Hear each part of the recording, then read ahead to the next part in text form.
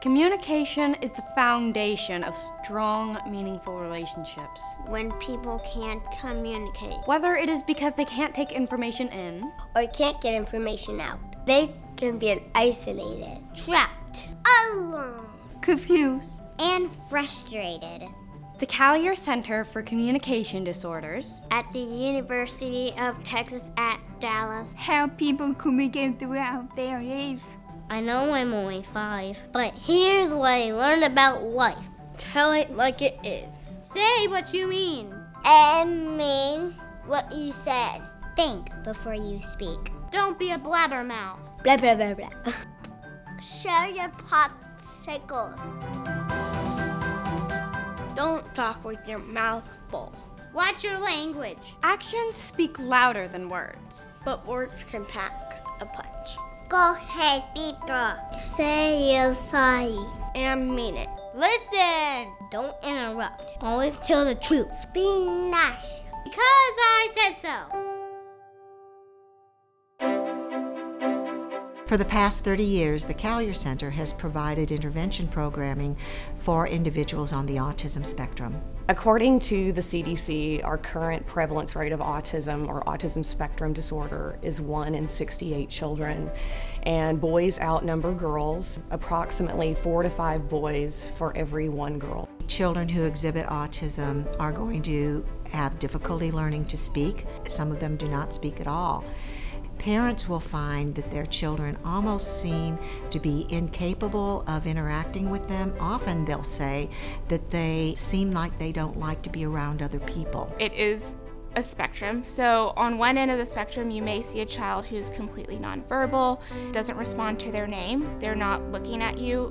On the other end, you may see a child who kind of going to fly under the radar at school in terms of their language is good, but there's little social communication deficits that are not picked up on. So they may not be able to maintain a conversation, or they may just be very restricted with what their interests are.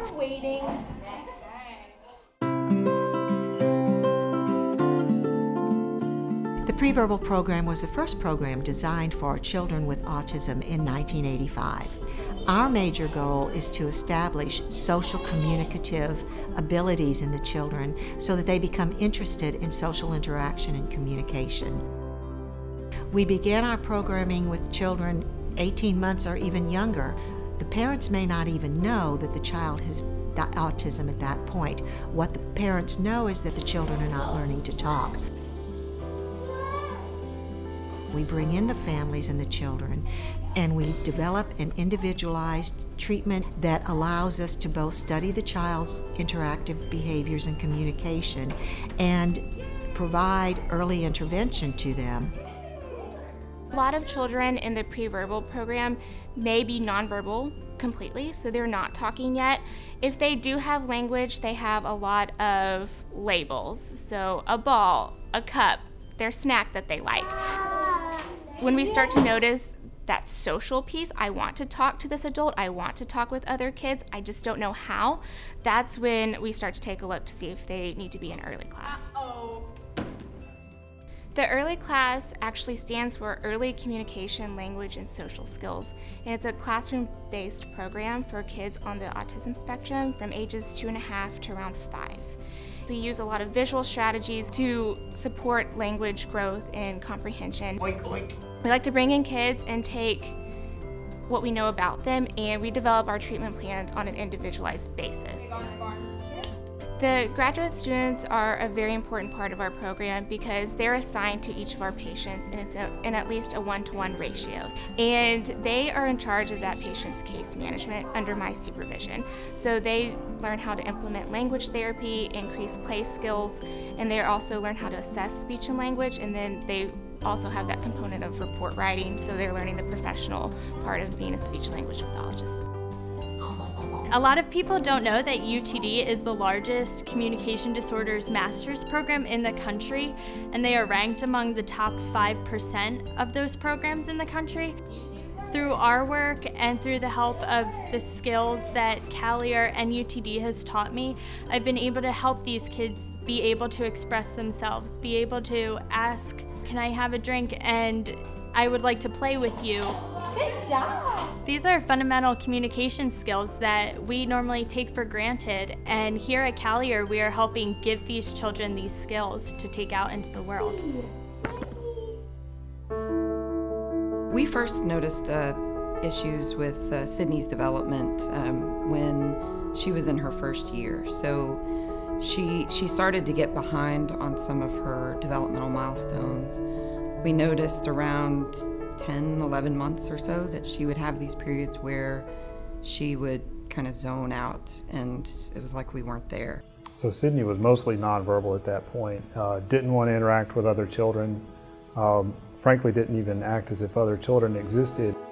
The Callier Center has helped Sydney in, I think, a lot of different ways. I think the fact that they have the one-on-one with a grad student is huge. They're introducing, you know, kids that maybe don't want to have a whole lot to do with other kids. They're finding ways to get them together and to interact. Callier has helped us have a relationship with her as well, because obviously if she wouldn't play with others, she wouldn't play with us either, and that's kind of opened up the aperture to her to where she's now playing with us and interacting with us and coming up to us and requesting things and having a conversation on her level with us. We've seen other children grow alongside of Sydney through this process at the Callier Center, and watching the level of interaction shows me that they're laying a foundation for how these kids can survive and thrive in the world that we all live in.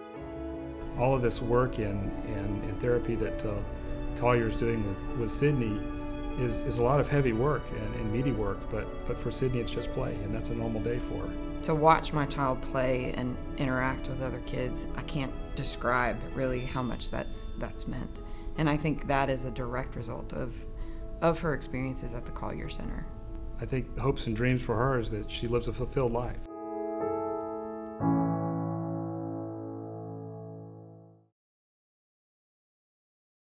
Hi, my name is Milo, and I am the next generation of therapy for children with autism.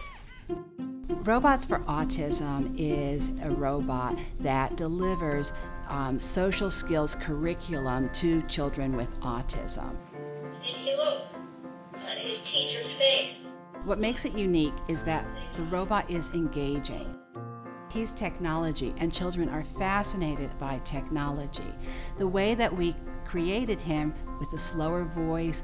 We're going to learn about saying hi to friends today. With visual support. This is called greeting. And very simple language describing different social skills. Smile and say hi. As the children are engaged and they have the different repetition, they're learning, and they're learning in ways that they're not learning with another human being. The goal of my research is to understand why some children engage more with Milo than other children, and what are the factors that can help children engage with Milo. Cole is a 14-year-old child with autism. What you see in this video is that first he's looking at Danielle, and now he's not. He's looking away, but he's still very, very compliant, but he's not paying any attention to her. So now here's Cole with Milo. He's completely engaged. Milo says something, and he says, yeah, and he moves in closer, and he never looks away. Engagement is learning. And what's so neat about Milo is he can repeat the same lesson over and over and over again, as many times as that child needs it. And he never gets frustrated, he never gets upset, he just does it in the same calm way.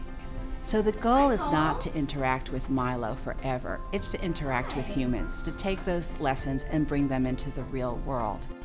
Thank you for listening. I hope you will help us change the world and truly improve the lives of children with autism. Thank you.